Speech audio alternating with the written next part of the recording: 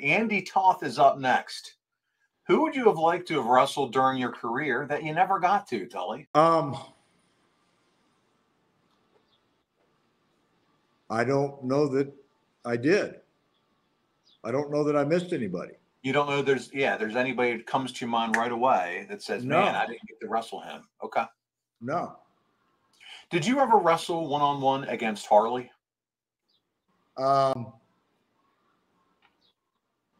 No. Okay. I don't think so. Because I know I refereed his matches, and Harley was a tremendous world champion and a tremendous attribute for the business. But I did wrestle Terry. I did wrestle Dory. Dory Funk changed my career, matter of fact. Tell the story. And we were doing an hour time limit in San Antonio, my hometown. I was the promoter's son and a young babyface wrestling for the NWA World Championship. I was overweight, and I was out of shape. And at 30 minutes, with 30 minutes to go, the world champion is slapping me on top of the head, saying, "Get up, kid. Get up, kid." And I got in shape very quickly, and I was never out of shape ever again in my entire career. And there were a lot of guys that got very tired when I wasn't tired. But hey, man, that was a life lesson if you ever learned it right there. All it took was a couple skull shots to the head, and in your hometown. Yeah, right. Let's speak about somebody else that's no dummy. Nimrod Greeny is here. Nimrod Greeny. I love some of these handles, by the way. Could you go over a typical weekend loop in 1986? Travel, hotel, meals, matches. 86, red hot for Jim Crockett Promotions. What did a weekend look like for you, Tully, back then? Well, this is how a weekend started on Friday, and you wrestled somewhere in the United States. Normally, we would fly from that city to Atlanta because we had to be at the TV station at 10 in the morning. So you'd get in, you'd land at the private airfield at around midnight, 1 o'clock in the morning, get 4 hours of sleep, get up, jump in a taxi and go to the studio. The TV show would start at about 10:30, 10:45. We would tape the 6:05 show first. Then we would tape the 6:05, the Sunday show, which was 1 hour.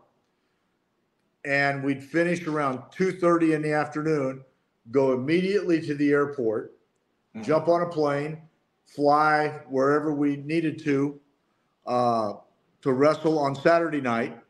Then we would get up Sunday morning. After like 3 hours of sleep, probably.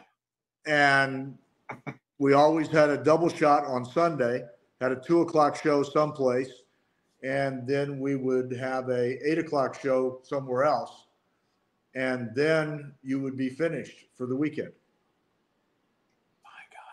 And that was, you probably say the entire year, if not a few years there, 85, 80 through 87. Oh yeah. That was your life. Yeah. Wow. And we taped the syndicated show on Tuesday, and that was 2 hours of taping, plus sometimes you wrestled on the live match that helped draw the crowd for the TV taping. And you only had to wrestle once on Mondays, Wednesdays, Thursdays, Fridays, then you'd start over. Then it all start over again. Oh, the people nowadays don't have a clue. Yeah. Not a clue.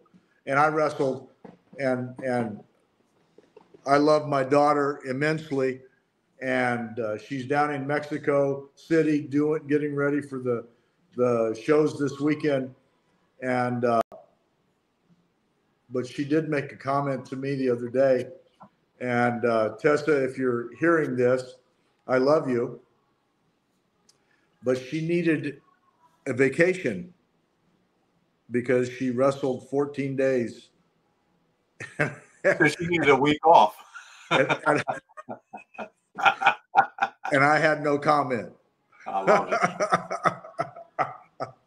Oh, man, so good. Yes, Tessa, I got to talk to her a little bit too today, and big fan of her work. And so there you go. Shout out to Tessa if you are watching. We got a couple super chats, so I'm going to jump to those first.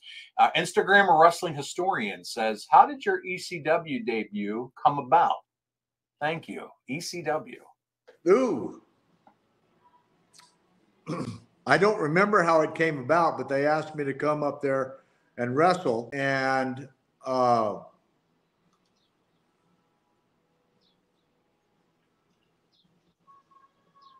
my first match was against, what is his name? Now, this is a bad thing about getting old. I know, right? I wish I could help you. Oh, yeah, got blonde hair. Shane Douglas? Shane Douglas. There you go. And it was an hour time limit match. And Shane should have always been a babyface. He was a fantastic babyface. He was so handsome, and he always wanted to be a heel. So we had an hour match in Philadelphia, and the first 30 minutes was good, and the last 30 minutes were probably not so good. And there you have it. There it is. There's the story.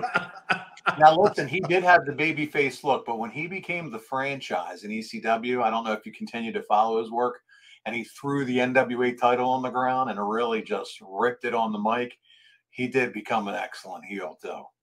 So, just saying. Well, good. Yeah. I saw him somewhere a few months ago. Okay. Arn and I went to the gym and saw him at the show that day.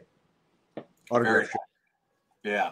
Yeah, he's on the circuit for sure. He's doing his thing, and he's using sometimes Francine and others. But Darren Staley's our next super chat. Here we go. I'm going to throw it on the screen. He said, when the Tully Magnum show happens, see, I already teased it, so he's all for it. Can we slow the I Quit tape down like it's the Zapruder film with sound experts involved? And he said, I personally know a linguist. So he is all about digging into this whole I did not say I quit thing. Well, I can tell you exactly what I said was yes. And it wasn't, I mean, we did advertising for a month beforehand that you must say I quit to lose.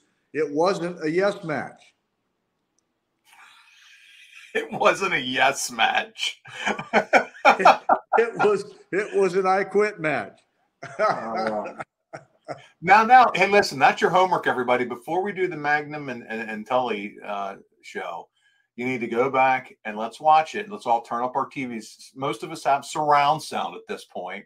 Crank it up, and let's really see if we can get it. Also, everybody has to go buy the I Quit action figures. Mine's pre-ordered from Powertown Wrestling. Come on. Those things are sweet, Tully. They did a wonderful job on those action figures. We'll put them over right here. Powertown Wrestling, the I Quit duo of Tully and Magnum TA in a package. First time ever. Amazing work. Looks fantastic. So cool to see you and as an action figure. Liam Evans, another One True Sport member. Hey, Tully, have you ever been to the UK much? If so, do you have any fun travel stories of the UK? I have never been to the UK.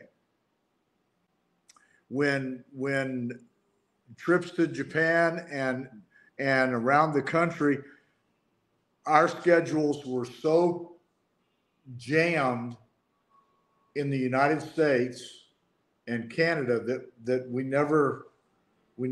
I never got to travel to Europe or any place else. I've only gone to Japan one time and wrestled one match.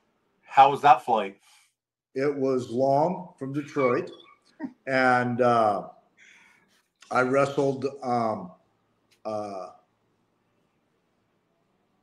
I'll think of his name here in just a minute. That's But it okay. was his retirement match, and Fujinami. Okay. Have you ever wrestled Muda? I saw that question in the chat. Do you remember wrestling Great Muda at all? I don't think so.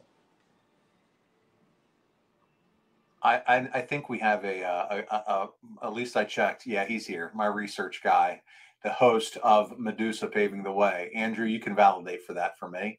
Let's find out. Yeah, because I don't remember, because a lot of those guys that would come over from other promotions and stuff, they were, if I remember right, they put them in as heels, and so they wouldn't have wrestled any of us. Makes sense. Heel on heel doesn't work. Darren Staley No. wants to know if there's a link for the figures. They're sold out. The priests, I'm sure at some point they're going to kind of re-announce another. But the TA Tully duo action figures, the pre-order sold out, man. You think you have fans or what? It's sold out in 2024. Depends on how many they make. They only 15 to 20, but buddy, they sold like hotcakes. CB says, if I was a wrestler today, I would still ask Tully's advice. Fleur Family Channel, it's very kind of you. Tully, what is your relationship nowadays with the other four horsemen? We just talked about how you're, on making the Comic-Con, you've showed up at some tables and done some signings with Arn and Barry and JJ. What's it like when you get to see those guys? It is very good. I mean, everybody is older and different things and life situations have affected everybody. Sure. And, you don't get in, you don't have time to get in a depth conversation because you've got fans coming up and always have a line, color, stand-up picture, but it is, but it's great to see those guys because the wrestling fans got to see it from a different perspective, but again, we got to see it, and it was our job to generate those reactions, and we're the guys that did the stuff. And we're the guys now. Arn, a number of years ago, had to have his neck operated on. I probably should be operated on in my lower back, but I'm too stubborn. Something like that. I'm take an Advil and go play golf. And and Barry had that thing where he stumbled and fell down and yeah, thankfully there was someone there to help him. And it was those kinds of things. Our bodies were not made to go through that kind of stuff.